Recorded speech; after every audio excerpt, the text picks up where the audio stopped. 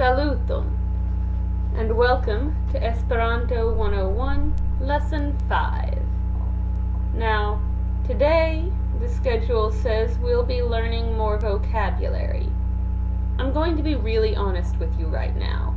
No matter how much Esperanto I teach you, you will spend the next few months looking in the dictionaries, probably on Lernu if you're like me, just embarrassingly often for an embarrassingly long time. And it's going to feel like you have to look up every other word, and that's because I've only taught you 50% of the words you'll use regularly. I don't know what the other words are. I don't know how often you talk about walking versus talking about food. But no matter what, you're going to be looking up words in dictionaries a lot over the course of your Esperanto experience. All of us have done it. Every last one of us. There is no shame in that. I know people who have known the language for years that still need to look it up. So, what we're going to do today is, I'm going to go over some words that maybe don't translate exactly, or if they do have an exact translation, that are structured a little bit differently in Esperanto than they are in English. And hopefully that'll help you when you get to the words that just don't make sense when you look them up in the dictionary. So, I'm just going to do vocabulary, starting with ankaŭ. Ankaŭ means also. But the thing is, you might remember, Esperanto has a really flexible word order. And so, if you're saying, I do this also, how are you going to make it clear that you're doing this as well, or that you're also doing this, or that you also are doing this? And the way Esperanto fixes that is you put ankaŭ immediately before the word that it's connected to. So if I'm saying, I also do this, like me too, I would say ankaŭ me. If I'm saying, I also do this, then I would say, mi ankaŭ faras tion. Tion ĉi. If I'm saying, I also do this, then I'd say, mi faras ankaŭ tion ĉi. And that's how you make it clear exactly what it is you mean. Ankaŭ, or also, goes immediately before the word it's connected to. Ĉar is because. Now, with both of these words, you might notice that they don't end with the regular part of speech endings. They don't have an O, or an A, or an E, or any of that. And people who understand grammar better than me could probably explain this to you a little bit better. If you're really feeling like a trip, you can look up the POMEG, P-M-E-G, which is the Plena Manlibro de Esperanta Gramatiko, the full handbook of Esperanto grammar, written in Esperanto, so it'll be a little bit overwhelming, but very thorough. Meanwhile, I can just tell you, these words don't have part of speech endings. This is because, ĉar. Now, jen is easily one of my favorite words in Esperanto, just because we really need a word like jen in English. There's no direct translation. The way I've described it to others before is, basically it's the verbal equivalent of pointing at something. It's jen! For example, if I'm walking into my home and introducing a new person to it, I could say, yen mi adomo. For those of you who are religious, the Bible and certainly many other religious documents translate similar words from languages such as Hebrew as behold. So it would be like, behold my house, but in a much more common everyday speech sort of way. When I walk up to a group of Esperantists who know me and who are already sitting down together, oftentimes one of them will spot me and say, Jen, she venas, which is like, hey look, she's coming. So yen can be used like that. It's something like, look it, or here is such and such, or so and so. Next we have que. Que is the word that. It is not the word that, as in look at that. It is not a pronoun. It is not an adjective. Que is a conjunction. It is used to join two clauses, two separate phrases together. So, if you're saying, I can't think of a good example right now, of course, but que is used in between two pieces of a sentence. A clause is a piece of a sentence. There can be an independent clause, which could be a sentence by itself if it wanted to, or a dependent clause, which really needs something else to be part of a sentence with it. And que is the word that when it's joining two parts of a sentence. Like, a way it would be used in Esperanto is if I'm saying, I want for us to go somewhere. Then I want that we go. And I can't say mi volas ni iras, because then it becomes really unclear whether I'm the one wanting or the one going, and which one is ni connected to. So you would say, mi volas ke ni iru. Mi volas ke ni iru. I believe officially there is supposed to be a comma before the word que whenever it's used. So the sentence I just gave you would be, I want that we go. I want that let's go. Which I would translate into English to make it make a little more sense in English as, I want us to go.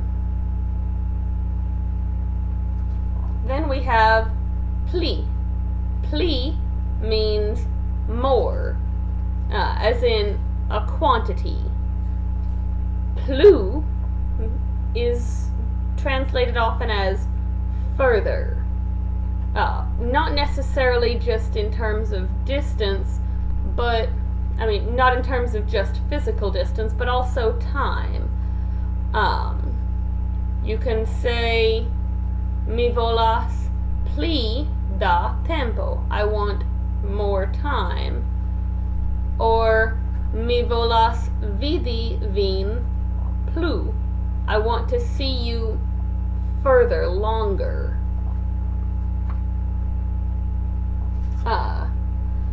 Tro is another word that gave me a little bit of trouble when I was first learning. It's too, T-O-O, as in too much or too little, but not as in also.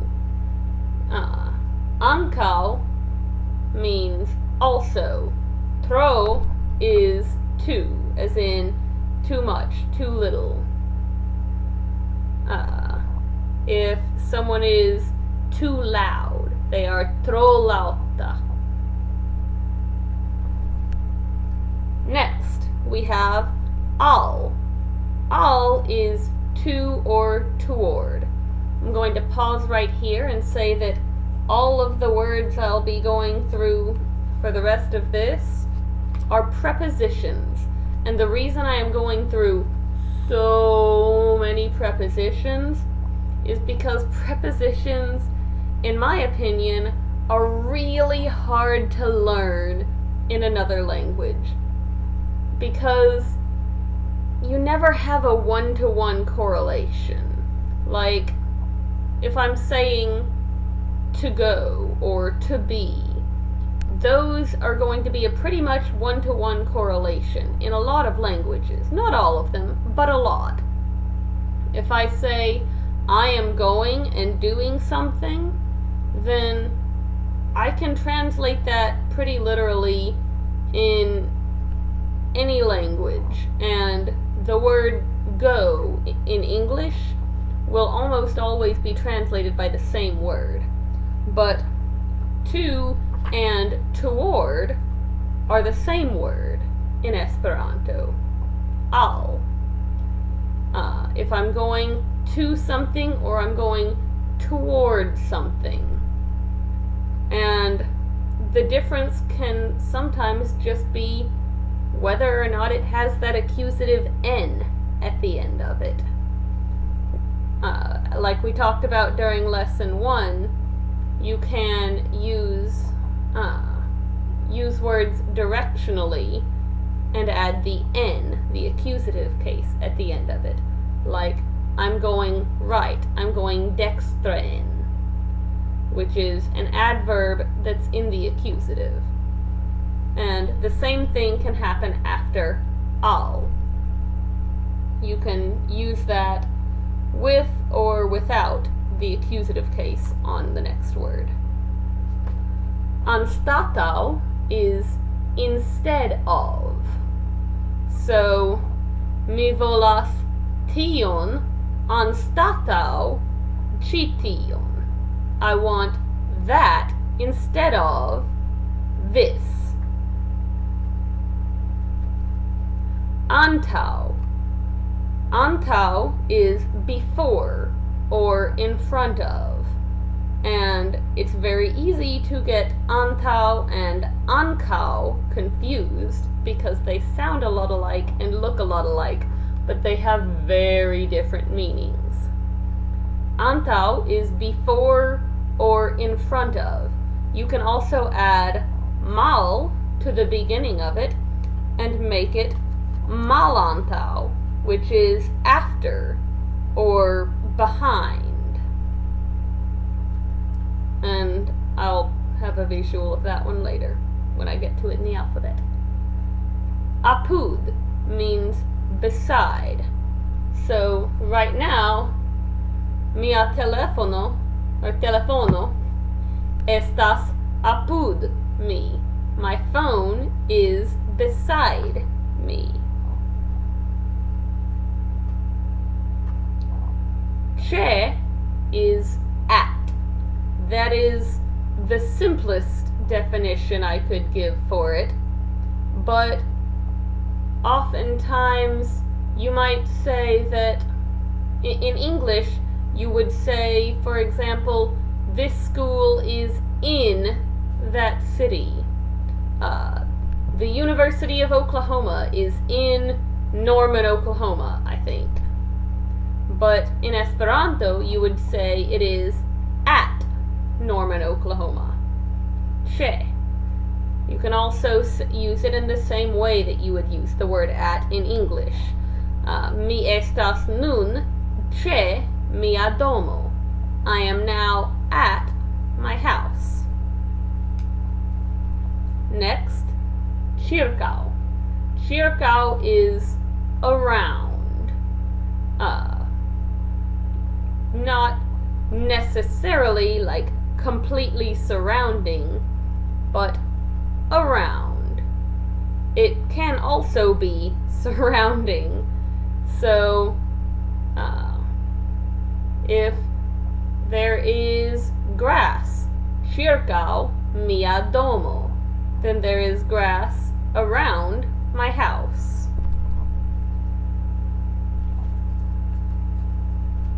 Next is da. Now, I'm going to do two at once here, da and de. Alphabetical order. Da and de. Now, both of these translate to of in English, but da is of when it refers to quantity. Earlier, I said that you might want pli da tempo. You want more of time. But what you're asking for is a quantity. In this case, the quantity is more. So it's more of. Another way da is common used, other than saying that you want pli da ion, more of something, is to say multe da something, which is many of something. So the abbreviation I've seen used in Esperanto most commonly, instead of LOL, laugh out loud, is MDR, multe da ridoj, where ridoj are laughs. So, many laughs, multe da ridoj. Technically, it's many of laughs, because you're saying you have many of those. De is of in almost every other sense. Now, that distinction can be a difficult one for English speakers because it's one we're not used to making yet, but trust me, you can get used to it. And once you are, it makes more sense once you're used to it. Next, doom. The simplest way I could explain doom is while. So right now I am holding a card, dum mi parolas al vi. I'm holding a card while I talk to you. Next, exter.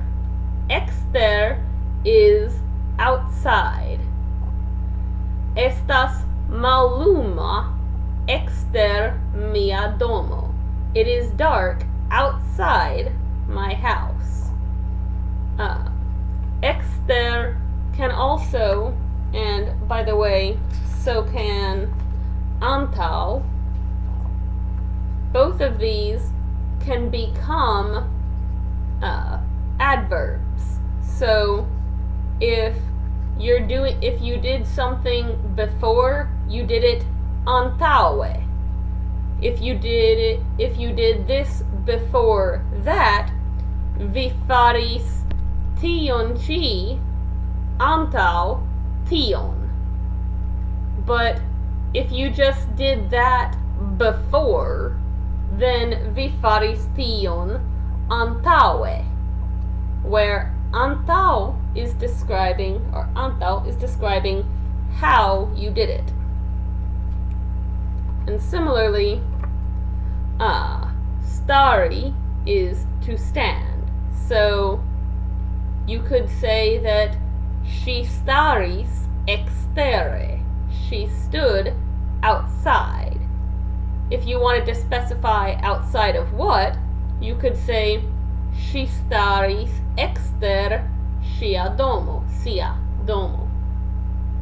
She stood outside her house. So hopefully those examples clear that up a little bit. Next is el. This is one we don't have in English. It means out of.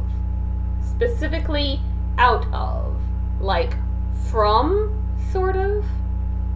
So you might, if you go to the Facebook Esperanto page, you might see people saying saluton el Italio, which is greetings from, or from out of, Italy in that case.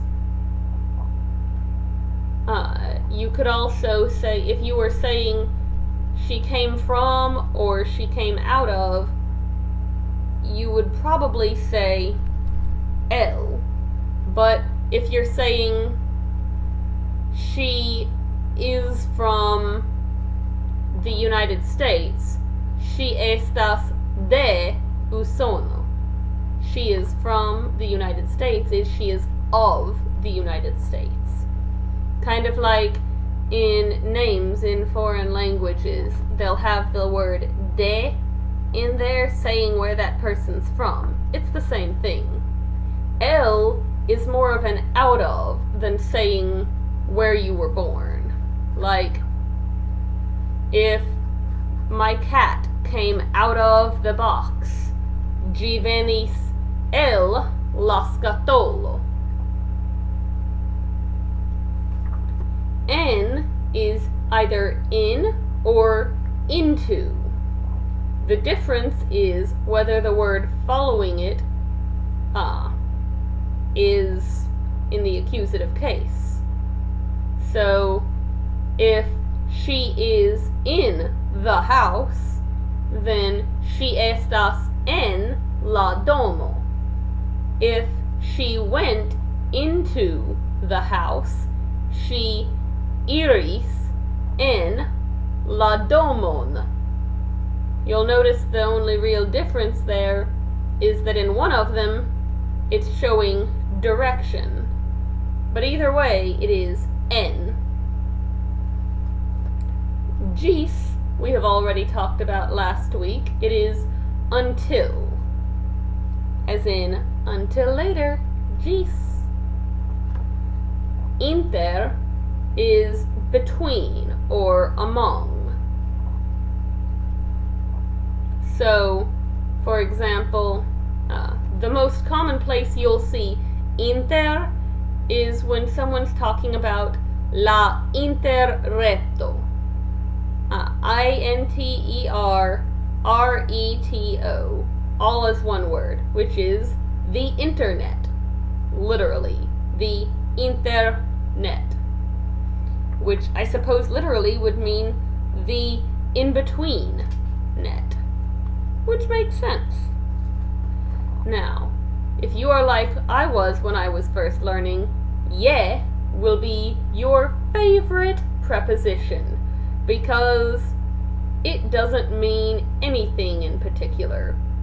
Ye is an undefined preposition that was specifically made for when you have no idea what preposition you need to use here. So, if you're trying to say that something happens at 1, like at 1 o'clock, then you don't really mean like physically at in the way that che means physically at this place. You're not physically at the time. It's ye la unua horo. At the first hour. Ye is anytime you don't know what preposition to use. And one of the wonderful things about Esperanto is if you're really not sure what preposition to use there, and so you just say ye, but it turns out there was a preposition that should have been used there, then someone can very easily understand you and say, ah, vi intensis diri, which is to say, you meant to say, whatever this is. Contrao is against. If something is against the law, it is contrao la legge. Krom is one we don't have in English again. It's something like apart from or except. For example, krom tiu mi ne havas gefratojn. Apart from that one, I don't have brothers or sisters.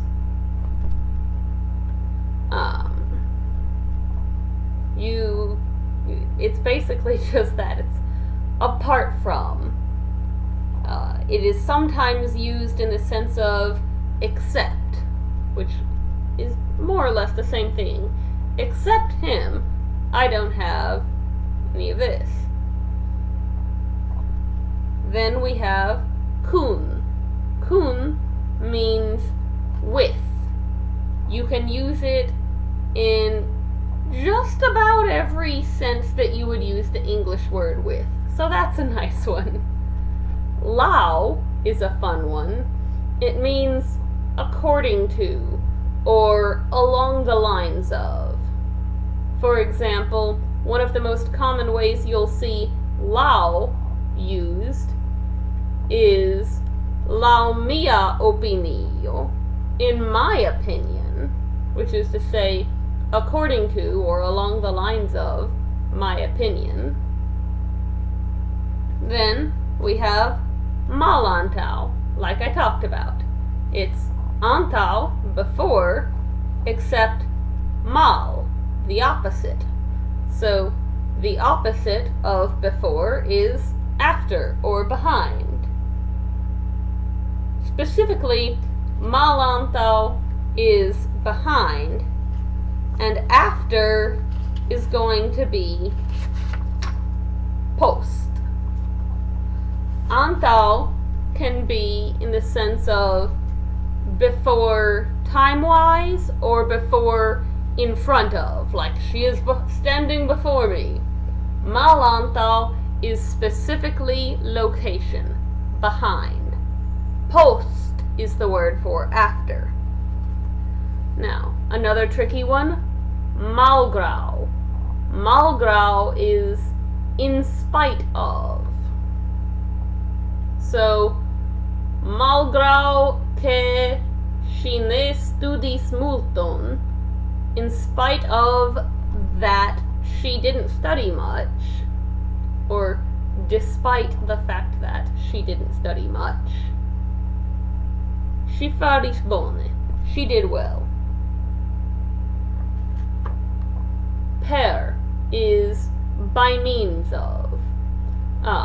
It is more or less equivalent to the Latin word via, but try hard not to get the two of them confused, because via in Esperanto means your. So per is by means of. One way it can be used is if you do something per forte, then you're doing it by strength. Forto is strength. So per forte is by strength or by force, like you're forcing something. And per forti, as an aside, is usually referring to forcing yourself onto someone else in a rather physical way. Po is at the rate of. So if you're doing something, you make them at the rate of 1 per hour. Then vi faris ilin po unu en horo, at the rate of 1 in an hour. Por means for. In most of the senses that English would have it. If you happen to know Spanish, por is confusingly more similar to the Spanish word para in meaning. Post, we already discussed, is after in the sense of time. So, post ĉi tiu leciono, after this lesson, you will know more about Esperanto. preter is beyond. It's not just after or past, it's beyond. Pre is about, in the sense of regarding. If you talk about something, vi parolas pri io. You will notice that there is not an accusative after that. Something isn't a direct object because there's a preposition in the way. So, vi parolas pri io, and that pri, that about or regarding, keeps io from needing to be accusative, because it explains that this is about that, and io can't possibly be understood as being the thing that's talking, something talking, because then what's the pre there for? Pro is on account of, or because of. So, if you're doing something because of love, because you love someone so much, then vi faras gin pro amo. Sen is without. That one is pretty simple. Sen, without. Sub is under. So, if something is underground, gi estas sub la tero, under the earth. If you are burying something, you could be said to be subteriganta gin. It could be said that vi subterigas gin. You are causing it to be underground. Super is above. Now, I'm going to differentiate here. Super is above, sur is on. So, if something is above the ground, that is not necessarily the same as it being sur, on the ground. If it's super latero, then it's probably kind of floating. If it's sur latero, then it is solidly on top of the ground. Tra is through. Trans is across. This is an important distinction because if you are going trans la maro, if you are going across the sea, that is not necessarily the same thing as going tra latero, through the sea. So that is an important thing to be careful of. Now, I'm going to go through a few other words, one of them in particular, dev. It's usually a verb, so devi. I could not, to save me, tell you how to translate devi into English, but I can say that if mi devas fari ion, then I must do it. It's should or ought or must, and it will basically never be on its own. Devas will almost, or devi will almost always be, first of all, it will rarely be devi, and it will almost always have another infinitive verb after it. Mi devas fari. Mi devas legi. I must read. Mi devas iri. I must go. I should go. As a noun, it is duty, devo. It is, it's a must. And that is really most of, sorry, I'm searching through my cards here, but really that's going to be most of the words that are actually difficult. Past that, anything you need to know in Esperanto, look it up on Lernu. There's a lovely little dictionary on the side of the page there, and you can look up most words, and my favorite thing about the dictionary on Lernu is that it'll break it down for you. If you are, by some wondrous decision, reading a book in Esperanto, and I'm going to let you know, the first book I read in Esperanto, I had known the language for a year. I could have full conversations out loud, face to face, without ever once needing a dictionary.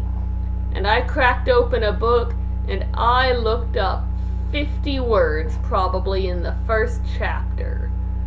To be fair, many of them were the same word over and over, because when you're talking to people online, you don't need to say walk a whole lot. And you certainly don't talk much well, I certainly don't talk much about recipes and the like. So, a lot of words you need, you're gonna need to look up, because how could I know what you'll need to say? How could you know right now what you'll need to say in conversations later?